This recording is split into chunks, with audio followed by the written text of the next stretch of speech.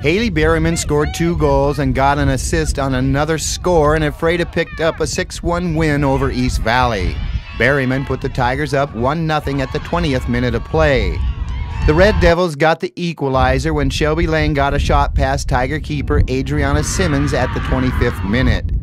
Natalie Hussey broke the tie 5 minutes later.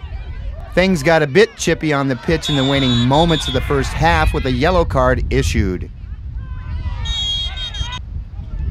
Courtney Klepik's goal as stoppage time expired sent Ephrata to the break up 3-1.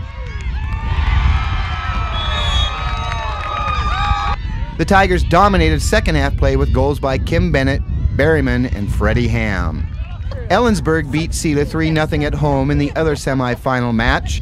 So it's deja vu all over again as the Bulldogs and Tigers go at it for a second time in the past 10 days with the title on the line.